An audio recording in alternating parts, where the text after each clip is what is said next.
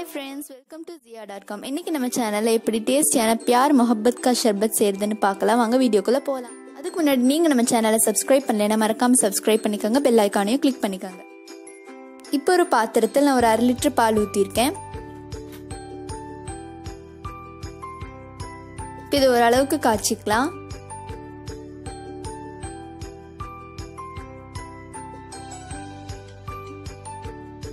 இப்போ இதில் நான் ஒரு 100 கிராம் சுகர் ஆட் பண்ணுறேன்.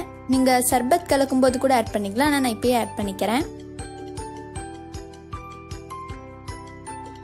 இப்போ இதை நல்லா மிக்ஸ் பண்ணிடலாம்.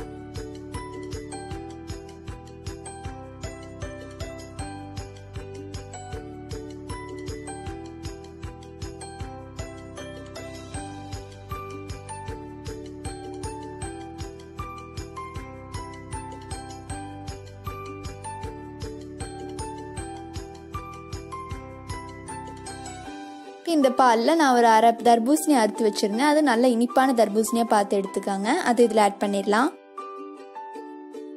அந்த தர்பூசணி பீசஸில் எந்த ஒரு பிளாக் சீட்ஸ் இல்லாமல் பார்த்துக்காங்க. 1-2 விதைகள் இருந்தால் ப்ராப்ளம் இல்லை. நெக்ஸ்ட் இதில் நான் ரூ afzah ஆட் பண்ணுறேன். இது உங்ககிட்ட இல்லைன்னு நீங்கள் ரோஸ் மில்க் எசன்ஸ் யூஸ் பண்ணிக்கலாம். நான் இந்த அளவுக்கு ஊற்றுறேன்.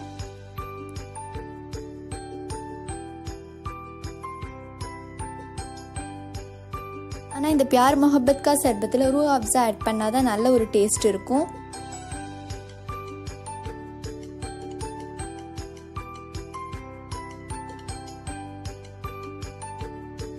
இப்போ இதில் அறுத்து வச்சிருந்த சின்ன சின்ன தர்பூசணி பீசஸ் ஆட் பண்ணிடலாம்.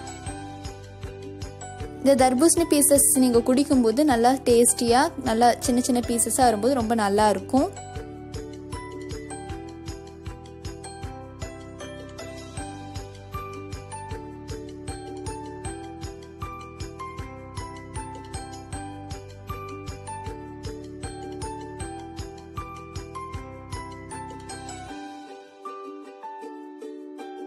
நெக்ஸ்ட் இதில் ஐஸ் கியூப்ஸ் ஆட் பண்ணிடலாம். இப்போ இதை நல்லா மிக்ஸ் பண்ணி விட்டுருங்க.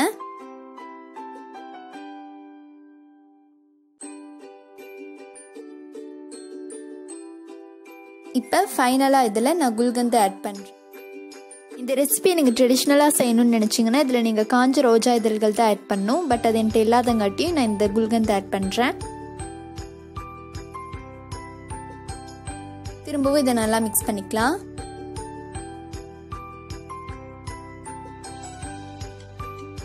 இப்போ இது ஒரு கிளாஸ்க்கு மாத்திடலாம்.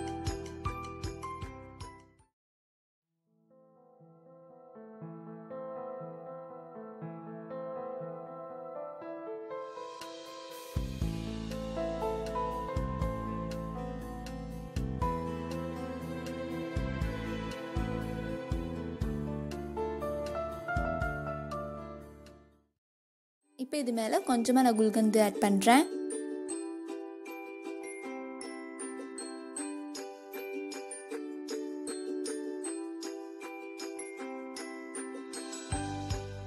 ஈஸியாக டெக்கரேஷன்ஸ்க்காக ஒரு வாட்டர்மெலன் பீசஸை இந்த மாதிரி வச்சிடலாம்.